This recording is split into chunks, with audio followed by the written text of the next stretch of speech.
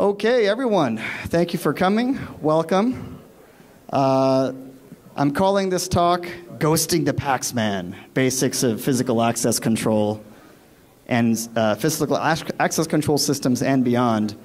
This is a very fast and abridged, but hopefully fun, comprehensive crash course into physical access control systems. This is not only going to talk about RFID. A lot of people like to focus on RFID, and that's just the very tip of the access control iceberg. And so we're going to be jumping around a lot. We're going to be talking about a lot of different things. I hope that it all makes sense. This is normally content that it takes me 2 days, 2 8-hour days to train folks on. I just spent the last few hours collapsing it all into 80 minutes or less. So fingers crossed. If there's any questions, there will be time at the end. If not with me in front of the microphone, certainly with me standing right over there behind the tables, so there won't be a problem. So without further ado, let's get started. Who am I? My name is Babak Javadi. I'm a lockpicker, hardware hacker, and covert entry instructor. I have been teaching methods of covert entry for over 10 years. I'm the co-founder of the Open Organization of Lockpickers, otherwise known as Tool. Who knows about Tool? Yeah, that's right. It's pretty awesome, right? It's amazing to me how much that organization has grown over the years, and I continue to be thoroughly impressed by all of the people who continue to be so passionate about it. I served as the director there for about 13 years, and finally decided it is time to let other people dump in their passion into the project, so I have some room for some other things. I'm also founder and director of research for the Core Group. That is my consultancy. We specialize in penetration testing, reverse engineering, and research, just like about every other company here. So, not very exciting. Also co-founder of the Red Team Alliance. We specialize in physical security training and certifications. And that's all I'll say about that. So let's jump right into it. Who has used an electronic door lock? Yes, that's right. When most people think of electronic door locks, this is what they think of. Let's see if it...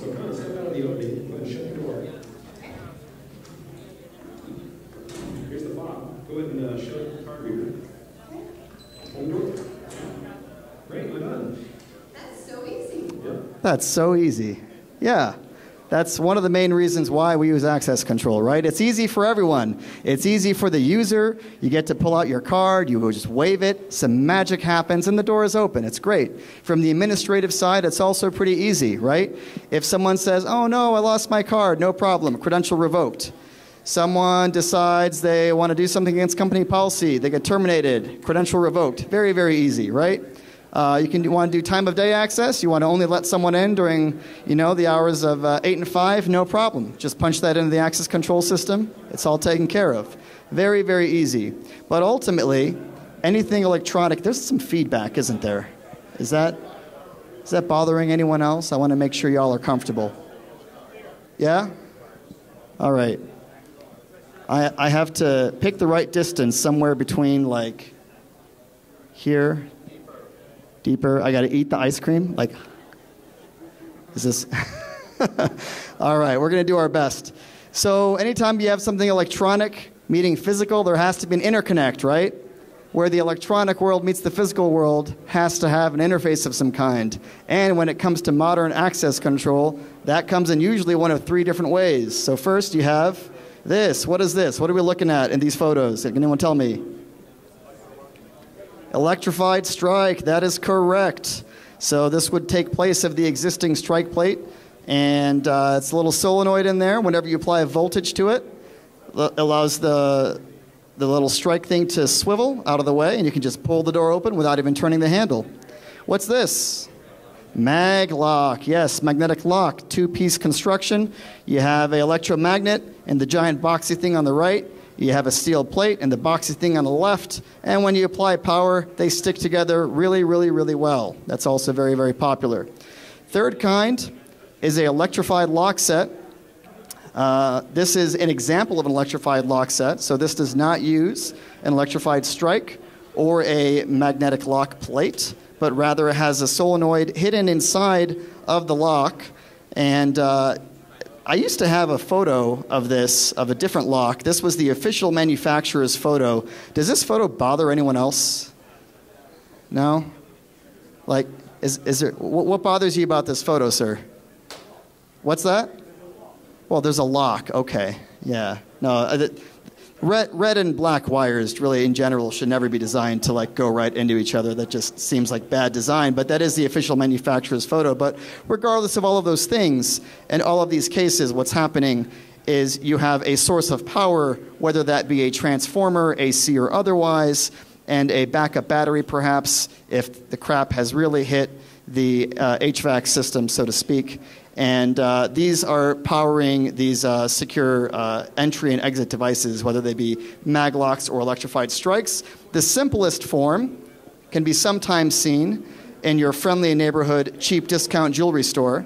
If you have ever walked up to a store where the door is locked and you have to like knock on the glass or press a doorbell and someone like presses another button underneath the counter, that's not access control that we're talking about today. What we're talking about is something a little bit more common in enterprise. So this is a better example of what we're talking about in terms of physical access control systems today. What we're looking at is a door controller. What is a door controller, you may ask? A door controller is a fancy term for embedded Linux device with some relays on it. That's about it. So this door controller is actually what's in charge of all the logic that takes place in an access control system. Every time you use the door, every time you open a door, every time you close a door, every time you present a card to the reader, there is a signal or a series of signals of some kind that is monitored by the door controller and that's making decisions. The most common type of input into a door controller is what? Credentials, of course. So I'm going to go ahead, in parts of this talk, I'm going to insult your intelligence a little bit, not literally, but I like to use analogies. I like to use analogies because it demystifies how opaque some of this technology is. I want to really break it down into the simple building blocks. So if this seems overly simplistic, I hope that you're not too bothered by it, but I do know that for a lot of folks it helps kind of drive the point home. So we are going to, and I'm going to have trouble with this word, anthropomorphize. Someone help me out here. That, what these groups of people here just said, we're going to do that to the access control system. And here are our players. We have our RFID credential in the lower left there. His name is Alberto. And then we have our RFID reader as a security guard. That executive manager person over there, that's the door controller panel. And then, of course, our electrified strike is played by the door hardware. Pretty straightforward. So, basic idea, the card reader is always going to be interrogating the credential, whatever that credential is. It's going to be saying, hi, who are you, over and over and over again. The credential is going to identify itself. It's going to supply a means of identification to the card reader. The card reader is going to interpret that response, convert it, and sanitize it into a format that the door controller can understand, and send that information to the door controller. The door controller receives that response, processes some logic. It says, hey, I know who that person is. I know that card number. I'm going to go ahead and let that person in, and I'm going to fire the electrified strike, and that's going to let them in. Pretty straightforward, right? That's the whole system in a nutshell. So credentials are one type of input that goes into an access control system. Of course, credentials, we're going to talk about them a little bit more in depth in a moment. They come in a couple different formats. They can be something you have, something you know, or in the case of biometric systems, something you are, such as fingerprint, iris, facial, all that stuff. These are all different forms of inputs that go into the door controller. There is another really common type of input. We're going to get that out of the way first. It's this. Who can tell me what this is? This is a REX, otherwise known as a request to exit sensor. This is the most common use of this type of sensor. It is basically a fancy name for a motion sensor, and that also gets tied into the door controller. And there's a couple of different ways that a REX can be set up.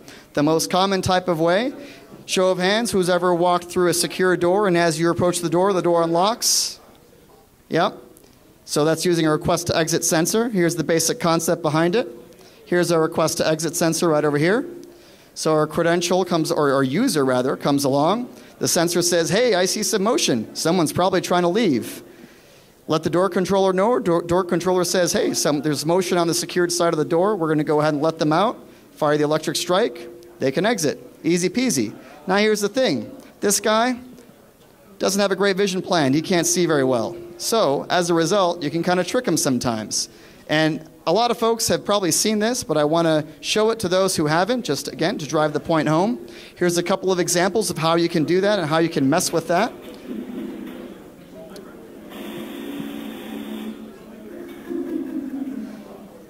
So what did we just see happen? We were standing on the secured side of the door, and our friendly neighborhood Dr. Tran himself used not a credential. What did he use instead to enter? Can of air, that's right. So he's turning that upside down, spraying it through the gap in the door, and magically the door opens. Here's another example, research lab in Philly. I'm showing my colleague how this works and trying to teach him, building owners to standing behind us. And initially he's using it wrong, and so I have to correct him a little bit. And notice we're not interacting with the card reader on the right at all. We're just interacting with the gap in between to get into that particular lab. And he's going to go ahead and spray that, turn that upside down, and door is open. Well, why does that work? That's really dumb. Like this shouldn't be a thing, right? Like, and it works all the time. You can do this in a couple of different ways, and we're not going to go in depth into all of them. But basically, the most common type of this sensor is called a PIR sensor. Anyone know what PIR stands for? Yes, that's right. Passive infrared. Infrared is really good at detecting a change in what? Heat, right. So heat is a 2D heat map, right? So they're very good at detecting change in heat. Now the problem with that is, if you folks in the audience are the sensor, and I take one step back or one step forward, has the 2D heat map that you can see changed in an appreciable way? No, not really. I got to do this, right? So as a result, in order to prevent users from running smack into the door, they have to turn the sensitivity up really, really high so people can get in really, really easily, right? Because you don't want angry users. So as a result, they're very, very easy to manipulate. There's another type of sensor we're not going to get into really much. It's called RCR, or range-controlled radar, also known as microwave. That detects change in distance. It's very good in this forward and backward direction. Not quite as good as the side-to-side. And so these RCR sensors are usually dual technology sensors that incorporate both infrared and microwave, and you have to activate both in order for it to fire usually. You'll see these all over the place. They'll be mounted above door frames, on the side of door frames. Sometimes you'll see them like in really, really high up places. Like take a look at where the sensor is here. It's all the way up top in this corner. And because you have this huge wide hallway, we don't actually have to be very close to it in order to trigger it. Now, you don't have to use canned air. Here's our colleague, Dave Kennedy. And what he's going to do is he's just going to use his fancy physical security compromise tool in his hand. What is that? Yeah, it's a vape. Pretty straightforward. And it's our favorite door. And he's just going to blow right through. It's not going to work the first time, so he's going to give it another shot. And on the second draw, that vapor is just hot enough and warm enough to go ahead and activate that door. And we're in. Of course, if you don't vape, maybe you like whiskey, right? Here's my business partner, Deviant, out on a night on a town, and he's looking at this ATM lobby, and he's like, I don't feel like using my card. I'm just going to go ahead and do that, and the door will pop open. And again, you can use a lot of different varieties of substances to do this, but this is just one type of input in an access control system. So there's a couple of things that we need to consider when looking at an access control system. We have our credentials, and they can come in a variety of different formats. We're going to talk about that. We have our readers. They can also come in a variety of different architectures and formats. We'll talk about that as well. We have our door hardware, whether they be maglock or electrified strike. We have our motion sensors and door contacts. We will talk about door contacts in a bit. We have our door controller, which all this is connected to, that makes the logical decision. And of course, we have our administrative software that door controller has to know which users are allowed to get in and which users are not. All of this is one happy family, right? Kind of. So each one of these links speaks a different language, and that creates some really fun security situations, as we will find out. So when most people talk about RFID, what they're actually talking about is only that first link, right? When most people think of RFID, they're actually thinking of the whole system, right? They're like, oh, that whole thing is RFID. No, false. Only that very first link is RFID. Like I said, RFID is the very tip of the access control iceberg. So whether you have Prox, MyFair, iClass, Magstripe, Who's a What's It, Biometric, doesn't matter. It's still all only talking about that first link. So let's talk about that first link. Let's learn a little bit of history of access control. Who's heard of Wiegand? Yeah.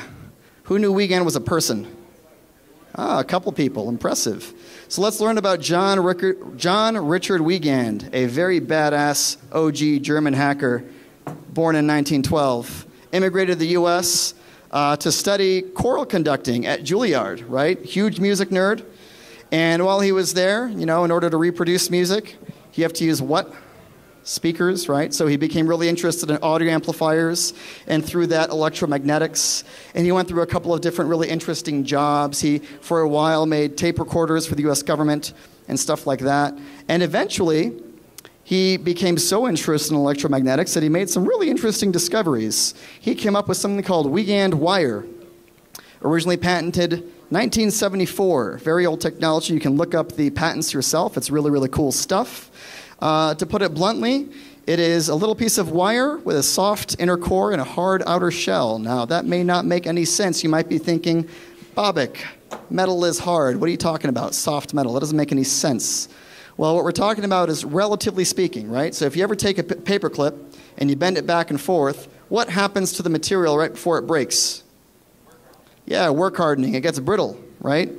Its characteristics, its physical characteristics change, and you can twist wire and you can do interesting things to it such that the outer shell, the outer layers of the wire become more hard and more brittle than the inner layers. And when you do that to certain iron alloys, really interesting things happen. We don't have to get into the science really, really deeply. However, Wiegand wire is literally pieces of wire embedded in a plastic card, drum, or encoder of some kind that passes by two permanent magnets with a sense coil in between. And as it passes in between, some really cool stuff happens inside the wire. Basically, the outer core of the outer surface of the wire magnetizes first, then the inner core magnetizes, and as you pass the wire past the second magnet, the inner polarity, the magnetic polarity of the inner core flips, and that flip is actually detected as an electromagnetic pulse by the sense coil. And that's actually how original systems worked. This is an example of an original Wiegand card, okay?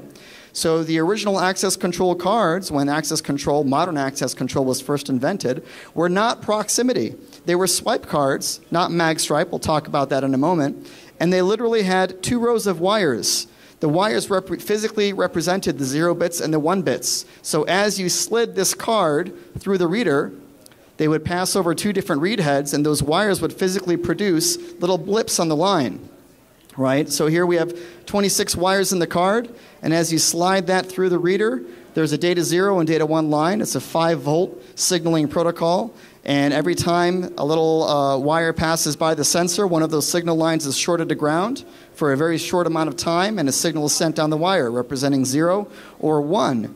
This became very, very, very popular. So it was invented in 74.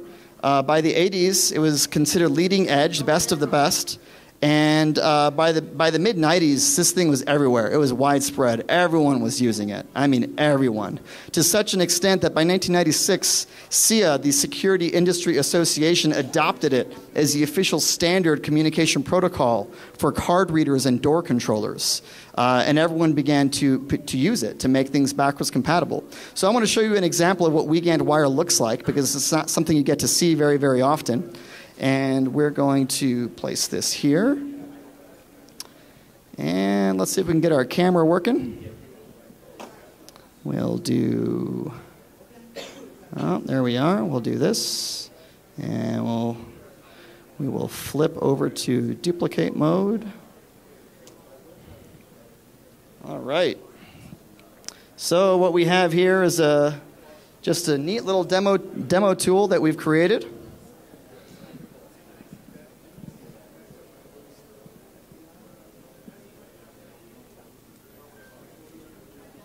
All right, this is a original Wiegand swipe card reader, and we have a Wiegand card. Now, for those of you that can't see, you'll notice that as I tilt it, you can actually see physically something embedded in the card.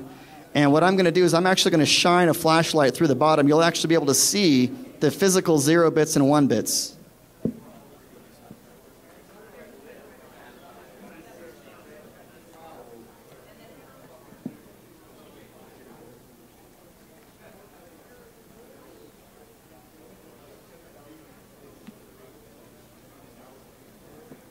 So you can actually see as we move the flashlight, there's literally wires embedded in the card, and that's actually what's going to be detected by the reader as I swipe this through. So we're going to go ahead and try that.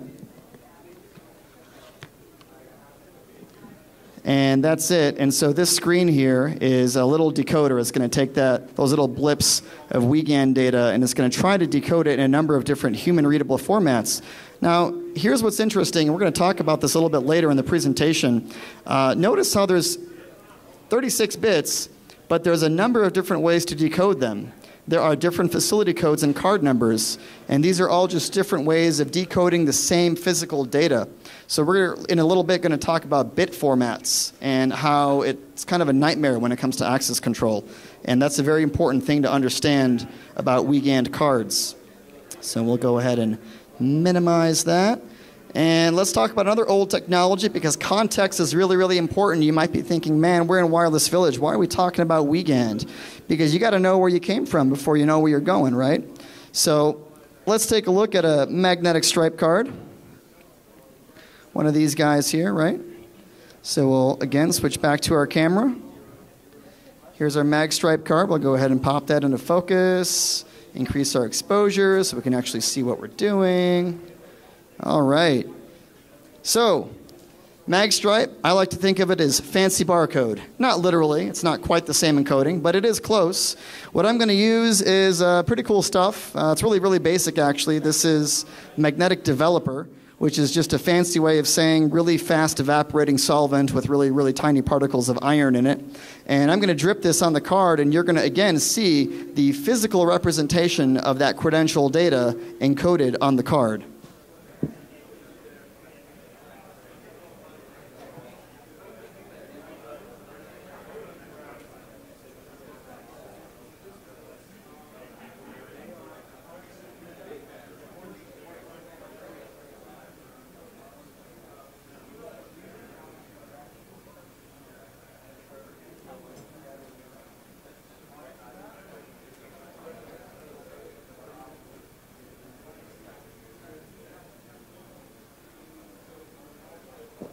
That is not my favorite example, but you can actually see on the left-hand side especially, you can see where that strip has been magnetized and where those iron particles are sticking. Again, these are all just different ways of physically encoding logical data, right? So if you have a card number, say 1, 2, 3, 4, 5, 6, there are different ways that you can encode it, right? We can use Wiegand wire, we can use mag stripe, we could use a barcode, we could use a QR code, we could use a keypad. These are all just different ways of physically, sorry guys. These are all different ways of physically encoding the same data. And this is what we need to keep in mind when we talk about RFID and access control is, let's go back here, there we go. Is these are all just different ways of saving different types of data on a physical card.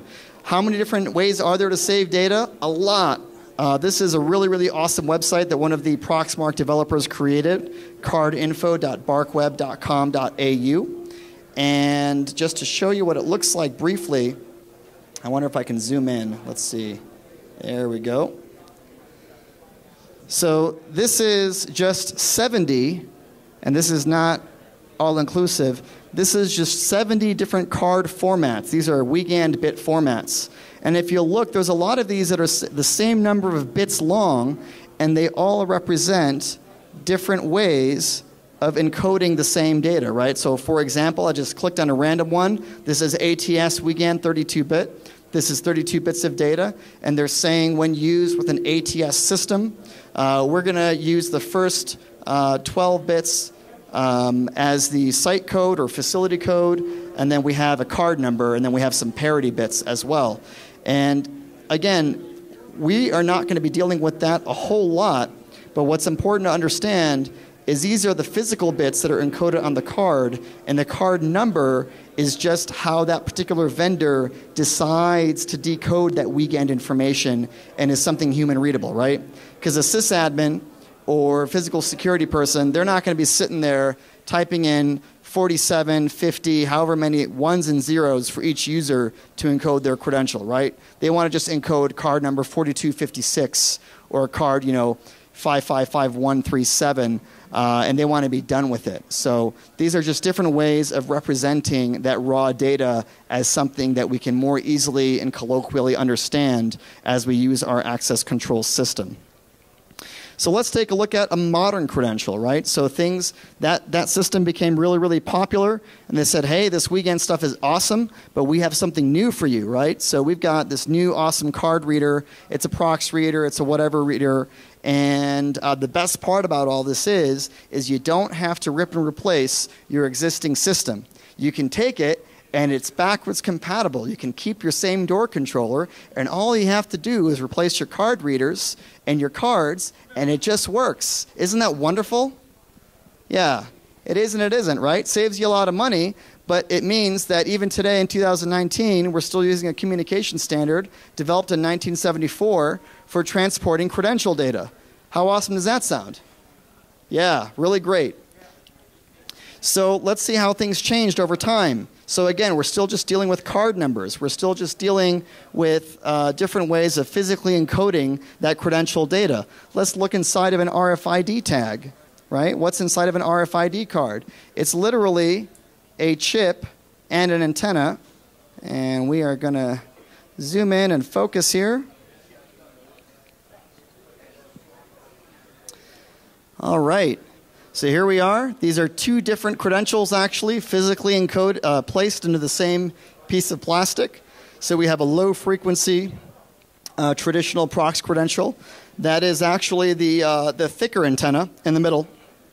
And then we have a high-frequency, high-freq, 13.56 megahertz credential. It happens to be I-class. That's actually the thinner antenna around the outside. Generally speaking, you're going to find that low-frequency readers and cards are going to use more turns, more loops of wire, and the higher frequency uses a shorter piece of wire, so fewer turns of wire. So one of the easiest ways to tell if something is low frequency or high frequency is literally just to shine a flashlight through it and see if the antenna looks like it's low frequency or high frequency, without even having to connect it to your Proxmark or anything like that.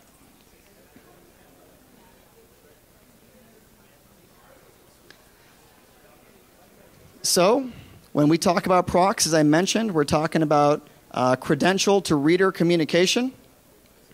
So there's different types of credential readers. They represent different types of technologies. Here in North America, we have a couple of really, really popular low-frequency and high-frequency credentials.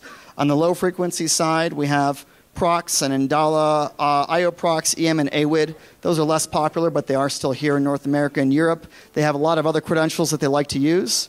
On the high-frequency side, we have some other common brand names, HID I-Class and NXP MyFair and stuff like that.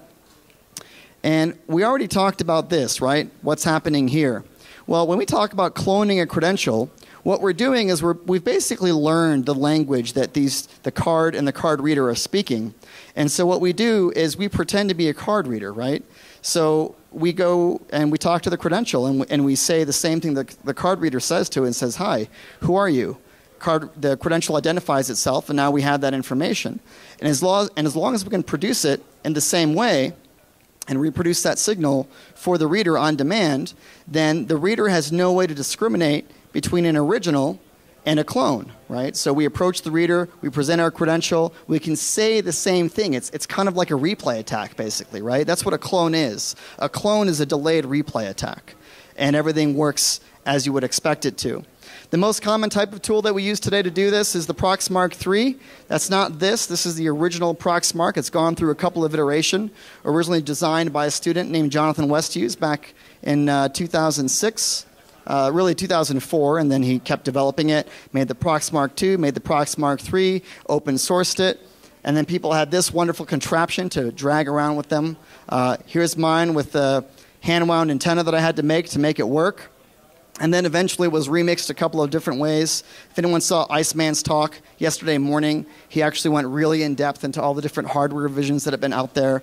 But we have the Proxmark II, and it had some really good antennas. Then there was the Proxmark III RDV3. Then now we have the current, in my opinion, best iteration, which is the Proxmark III RDV4.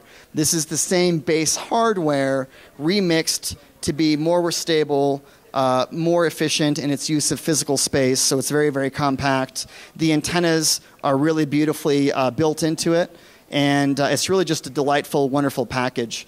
So that was co-developed by Iceman and ProxGrind of the RFID research group. You can buy them at Hacker Warehouse. They're really, really awesome. So yes, you can use a Proxmark like this. You can use it in simulate mode. Here's one of my original Proxmark 3s way back in the day, and I can do that. And that's really, really great, but that's not very practical, is it? So let's take a look at an example of what cloning a low-frequency credential looks like, just so folks can see what I'm talking about. So what we have here is we're going to connect our Proxmark 3. We have some credentials. Once I find the little plastic bag where the credentials are, let's see.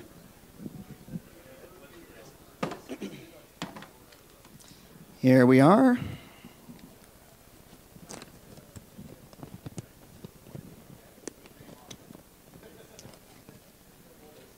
All right, so we have our credential.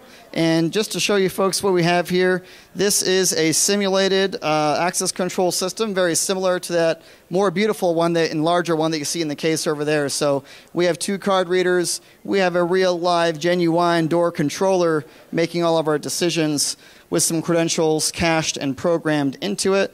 And of course, what demo is complete without very pretty lights, right? So we have those too.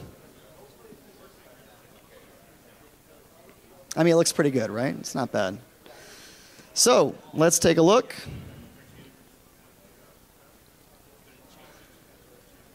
And we have our Proxmark III. We have our credential, right? We have our baggage handler that we're going to target. And at the moment, this credential will go ahead and open that door. Ooh, right? If you want to make a door controller go, or a door rather, and card reader go green, you too can do that. We're running a CTF right now where you too can try your hand at cloning some credentials and seeing how many points you can accrue. So we have our Proxmark III, we have our credential, but that's not enough. We also need to run our client. So I'm going to very awkwardly try to do that while using this microphone. All right. And if I don't move, it will work. So we have our Proxmark III client. This talk is not about how to use Proxmark III, so we're going to go pretty quick. I'm going to use a command called lfsearch. And actually, I'll make it a little bit easier for you folks to see what I'm doing. I'm going to go ahead and bump that font size up to 20. And hopefully that will be less awful. Is that less awful? Yeah? Okay, I'm seeing some nodding. That's good. So we'll do lfsearch, and oh my goodness, we found a prox tag. Yay! And what we can do is we can just go ahead and grab that raw data, and we can use a different command called lfsim, lfhidsim, and that. And in theory, if all went well, there we go, green, ooh.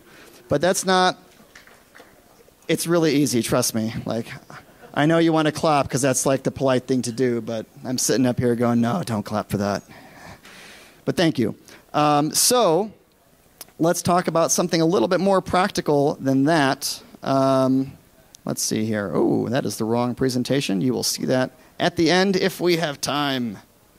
We'll go back here, and we'll jump back. So we saw how we can clone a credential just by simulating it. And there are a lot of different credentials out there. We have procs by HID. Sometimes their cards are labeled really, really obviously. Sometimes less so. Their readers are really, really easy to recognize if they're original readers, although there are a lot of third parties that also make readers. There is another brand that they sell called Indala. Those are different credentials, different ways of encoding that same card number data. And of course, their readers also look different. They look very cool, in my opinion. They have that fun little 4 lights.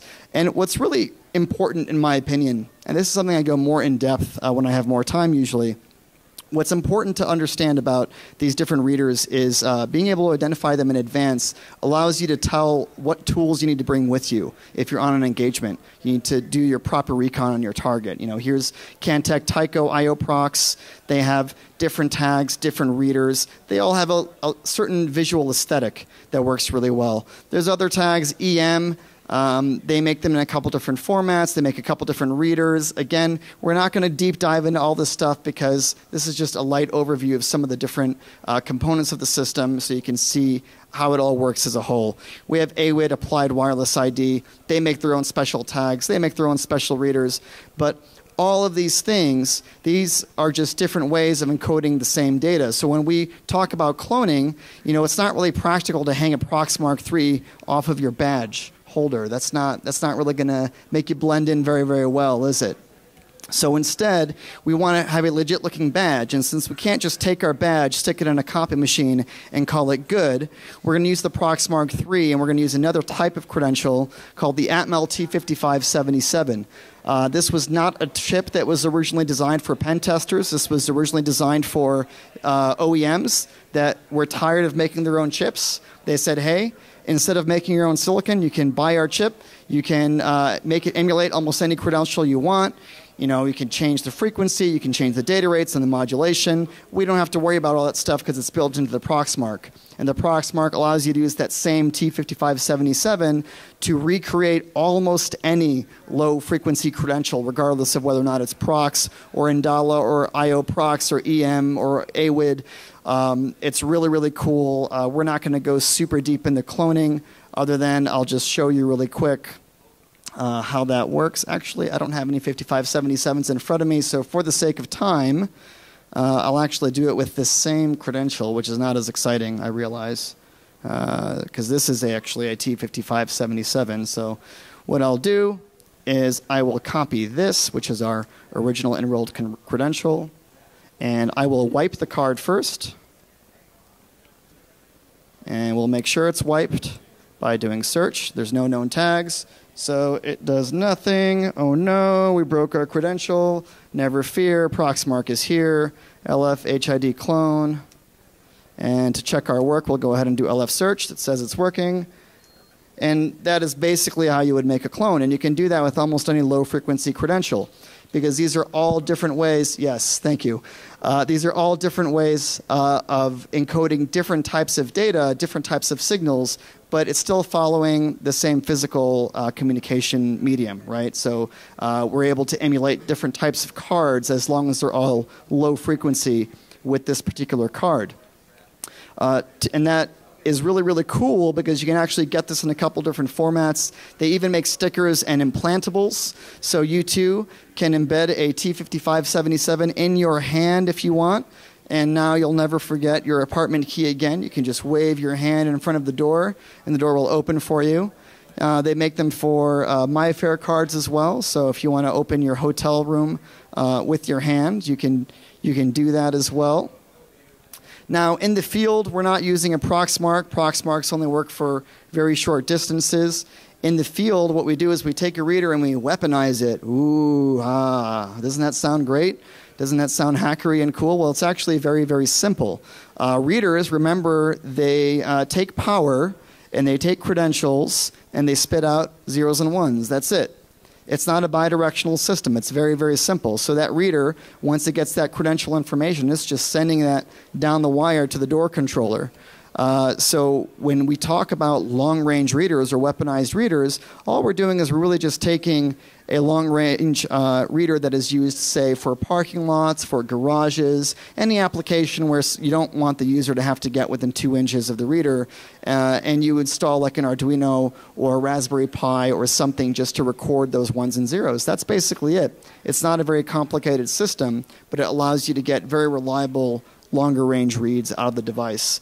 I have to apologize. I realize I'm going pretty fast, but I am worried about getting everything done in time. So if you have questions, please forgive me. I'll do my best to answer them at the end of the talk. If you watch TV, you might have seen a show called Mr. Robot. Who's seen Mr. Robot?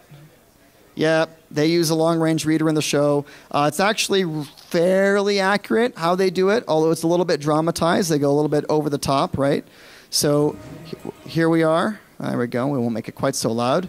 Here's a scene that a lot of you folks might remember. They have their long-range reader, and, you know, he's getting himself psyched up.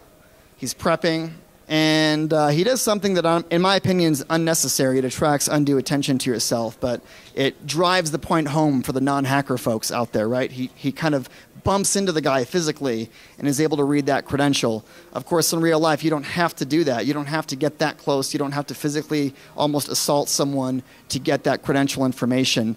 And it's very easy to get credentials because credentials are usually very, very, obvious, right? People are hanging them off of their hip. You see them in trains. You see them in, when people are standing in line. Very easy to get to. You see them where people are their most vulnerable. I wish I could say that I was better than the idea of not doing this, but I have to say that if you've ever been to a bathroom, a stall, you might have sometimes seen like a toilet seat cover dispenser, right?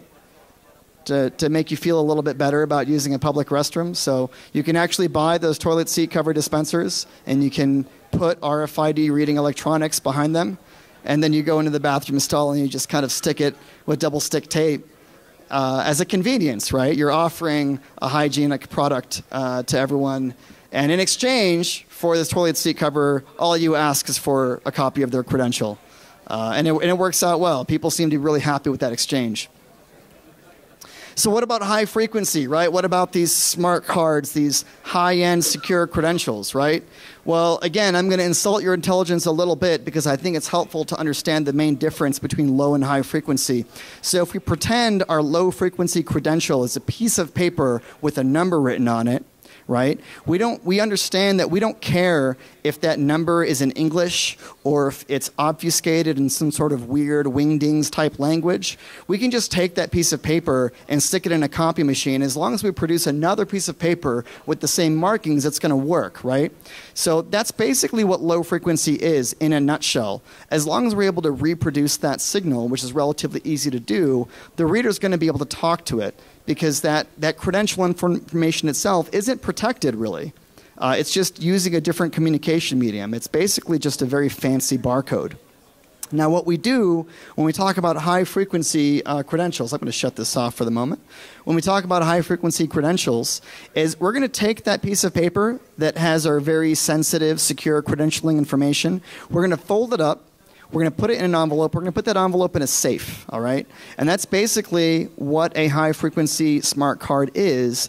It's a digital lockbox. It's a digital safe for sensitive information. And in this case, it happens to be RFID. So this is actually a really cool example or analogy, in my opinion, because this particular safe has a serial number plate on the side, and it has a combination to open it. So similarly, if you imagine that you could use a special algorithm and pre-shared secret key to, based off of the serial number, which is on the outside of the safe, calculate what the combination is going to be, you can unlock the safe and get to the credentialing information, right? So if you're designing an access control system, you wouldn't use the serial number of the safe as the credential data, right? Because anyone can read that. You would try to protect it in some way. And when we talk about high-frequency credentials, whether it's iClass or MyFair or DesFire, that's what we're talking about. We're talking about taking a credential information, putting it into a block of data, and that block is read protected. by a key, by a password, by some authentication mechanism of some kind. So by way of example, let's, for example, talk about MyFair Classic, very, very popular credentialing format used by a lot of transit systems, by a lot of events, and by a lot of access control systems in Europe and abroad. So again, we're not going to get too technical into it because I don't think it's actually necessary to understand how the technology works as a whole. Here you have a MyFair credential memory map, right? So you have your credential, and then the memory is broken up into different sectors and blocks. And in order to read those different sectors, you have to have the right key. So when you do cracking of MyFair, when you run MyFair dark side attack or the nested attack or this or that, these are all just different methods of recovering these keys that are on the card that protect the information encoded onto the blocks, right? So you would not use the serial number, which happens to be encoded in block 0. You would not use the serial number to run your access control system. Instead, you would store your credential in one of these other blocks, and you would protect it with a key. And again, this is how all these different credentialing formats work. There is some method of authentication that is used that unlocks the card, and that's what the reader is doing. That moment when you present your card to the reader, it's doing a little handshake, right? There's some mutual authentication that's taking place, and it's unlocking the card, and it's reading protected memory inside the card. So in order to clone that particular card, you actually have to figure out how to unlock it first. And so you have to either find the key, whether it's leaked or cracked or otherwise, or find a way to brute force the key in order to clone it. We're not going to go in depth into how to do those things because, again, this talk is talking about high level how a modern access control system works. So let's talk about another way that these things can be abused, right? So we've talked about how we have low frequency and high frequency credentials. But how does one switch from low frequency to high frequency? It's easy when you only have one system or one door because you go up to it on a weekend, you rip out all the stuff and you replace it and you're done, right? But imagine you're a company. Imagine you have hundreds or thousands of doors and hundreds or thousands of users. Is it reasonable to expect that in one weekend, during non-business hours, you could go in and rip and replace everything? No, absolutely not. That sounds incredibly infeasible and impractical. So they make these things called migration readers. And I wish I had jammed a photo of a migration reader in here. I apologize that I don't have one at the moment. But imagine you have... this is a migration reader. This is an example of a migration reader. It reads both high and low frequency credentials. So again, by way of example, I'm going to go ahead and power this system on. I will grab the credential for it.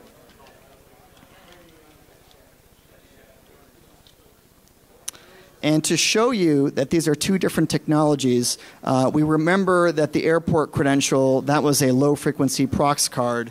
What I'm going to do is we're going to pop back over to our Proxmark, and here we are. Here's our research assistant's credential, Louise McDougall, and her credential, if I run my HF search command, you will find, once it switches all the FPGA code,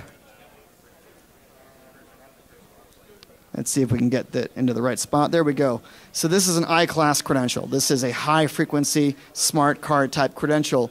These are two different technologies, and yet we have both the old credential and once that door closes, we'll try our high-frequency I-class credential, and we'll see that they both unlock the door. This reader can talk to two different technologies, both old and new.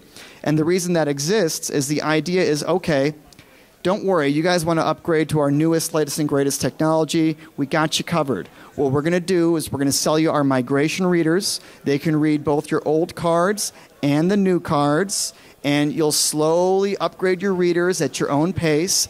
And once all of those readers are upgraded, remember, meanwhile, everyone's old credentials, they're still working, right? Once you've upgraded all the readers, then you can take everyone's credentials again at your own pace and you can replace them, right? Makes sense. Now here's the thing. After you do that, your fancy new reader can still read old-ass credentials. So what that leaves you open to is what I call a format downgrade attack. This is something where you would take a secure credential, such as a CIOS credential, which is, hi, datagram, everyone. Oh, nothing, just came up, said hi, and left. All right. So you can take your secure credential, and maybe you can't clone it, but you can find a reader that reads it. And remember, what does every reader use as a communications protocol to send credential data back to the door controller? Wiegand, right. It still converts it to the same end format. So you can take this high security credential, you can read it with something besides the proxmark, you can read it with the regular reader made by that particular company, and then you can take that Wiegand data, you can save it onto an older format card. And now you can downgrade the format of the card to something that is more easily clonable and manipulatable, and the door controller will treat that card the same way, because there's no way for the door controller to know the difference between the different types of credentials that were presented at the reader. The reader doesn't give that information to the door controller. The door controller just sees 26 bits of Wiegand, right? So that's also another important consideration. If you have questions about this, please feel free to ask. I'll do my best to clarify it. I know we're jumping around a lot. So let's talk about door contacts and sensors. We were talking about different types of inputs into physical access control systems. Whoops, there we go. So what we're seeing here is a tall door,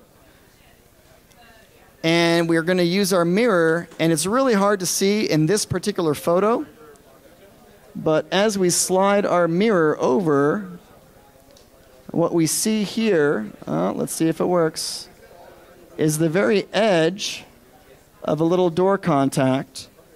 And what that is, that's a little magnetic read sensor that tells the door controller the state of the door. How is that used? Well, that's often used as a way of detecting forced entry. So remember that door controller is always monitoring a bunch of different types of inputs.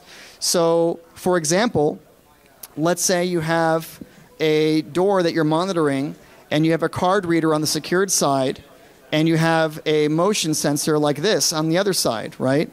So what the door controller does, it says, okay, if I detect that the door is opened and there is no valid card read and there was no motion detected before the door was opened, what do I assume happened? What's that?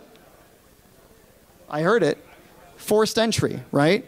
So logically, again, the access control system says, hey, this door has been opened. The door contact sensor is no longer in contact. I'm assuming the door is open. No one presented a card first, and no one exited. So then it triggers an alarm condition. So again, by knowing that that's how the system is designed, we can take advantage of that. So what we're going to see here, here's a rec sensor. It is not used to automatically unlock the door. It is instead used to decide if there's a forced entry alarm or not. So what you're going to see is I'm going to use canned air, and you can tell from the noise, where are we? We're in a server room, right? So we use the canned air to trigger the motion sensor, and then we just slip the latch with some plastic. And because of this process, that video, you just saw an entry, but what did the door controller think took place? An exit, that's right. By simulating motion first before bypassing the door, we told the door controller that we're actually leaving instead of entering, and so no alarm was triggered.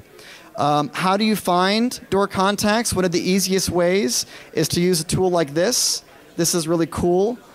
This is a door contact sensor. That's what I call it. It's actually just a little magnet on a swivel. I'll show you what it looks like. Here it is. And basically, anytime it comes near a magnet, this little guy here points in the direction of the magnet, and you can just kind of wave this around the edge of the door, and anywhere where there's a magnet in the door, it'll tell you that's where the door contact is. So if you're not as fortunate as being able to, say, just use a mirror to look into the side of the door and see that that door contact is there, like this. And again, what we're looking at is right here. There's our door contact. By the way, in this example, we're about to try to break into this data hall. We see the door contact. What's the easiest, dumbest way to bypass this door contact? Magnet, yeah. I didn't have a lot of fancy tools with me. We were overseas. So what I did is I just took out my hotel key card and I bent it at 90 degrees just to create a little shelf, and I taped a magnet to it. I taped a magnet to it and I shoved that in the door, and that was enough to bypass that sensor. So here, our door into the data hall is opened, but according to the door controller, according to the access control system, what is the current state of this door? It's closed, that's right. So these are all over the place. You'll see them on the top of frames. You'll see them on the sides of frames. Here's a really close-up photo of a door contact. What have we done to this door contact? Yeah, we stuck a magnet on there. But what did we do to make it extra clever? Our tape is in the shape of a circle. So unless I would have told you that, hey, this is a door contact that we've bypassed, your average user is not going to notice that. And these are the small things about modern access control systems, besides RFID, that you want to be aware of in order to know, okay, what is the lowest, easiest path of entry? Oftentimes, it's not the RFID card. It's finding a combination of bypasses to make the system behave or think differently. So we've talked about RFID, and we talked about how all these different credentials, whether they're magstripe or smart card or high freak or low freak, these are all just different ways of encoding the same data that is stored on the card, right? And that's still sent over Wiegand, right? So we talked about this. We talked about how this is all just different ways of doing the same function, but once that data leaves the reader, it's still usually Wiegand. Now, there are other communication protocols that technically exist. They are not very popular. And even the other ones that do exist, with the exception of one protocol, which we will talk about, everything in red here, these are protocols that transport that credential information without encryption, without any protection. You can just connect to the wires and read that information. And this has been done for years. Like over 10 years ago, Adam Laurie and Zach Franken, they came up with something called the Gecko. The Gecko was something that you would install behind the reader, and it was a literal man in the middle. You would connect it to the Wiegand data wires, and you would try to read that information as it goes across the wires, and then replay that information. And that's a very, very old technique. You don't even need a special tool to do it. You can use an Arduino or anything you want that can record and replay 2 minutes. Holy crap. They said 80 minutes. Someone said it was an 80-minute talk. Is that not correct?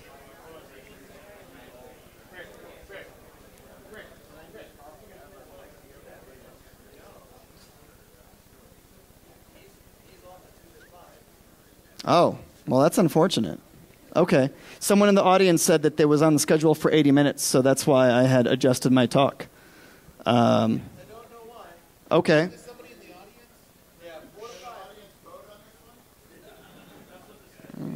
That's what the schedule says. That's what people are saying. All right.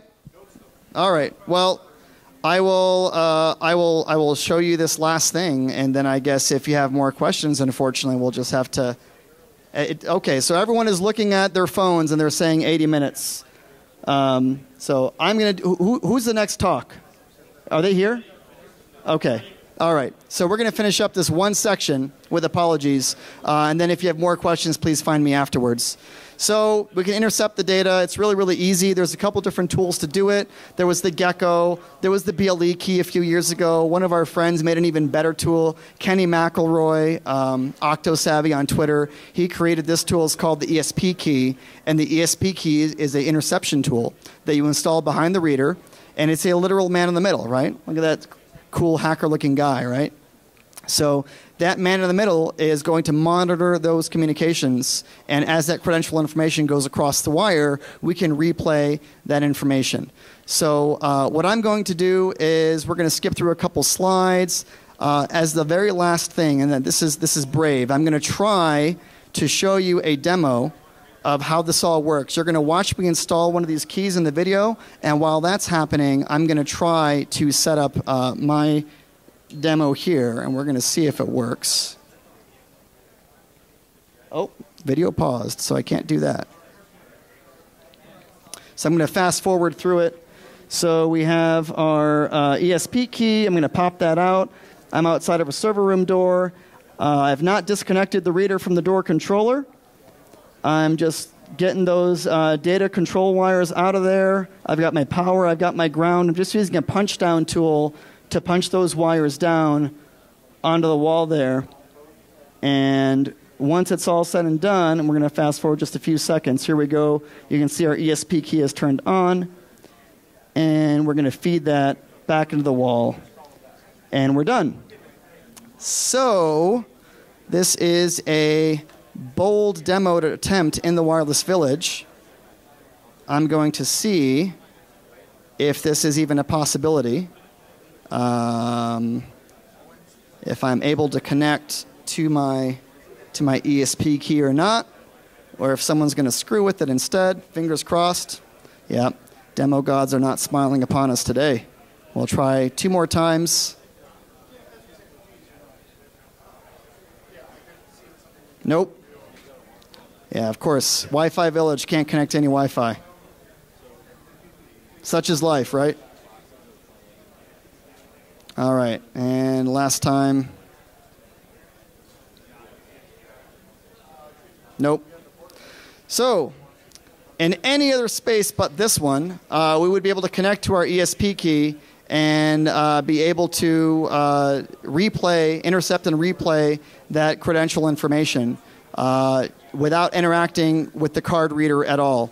Later on, I will try to have this working. I don't know how possible that's going to be with all of the stuff going on in the airwaves right now, but you get the idea. We can replay the information, and that works.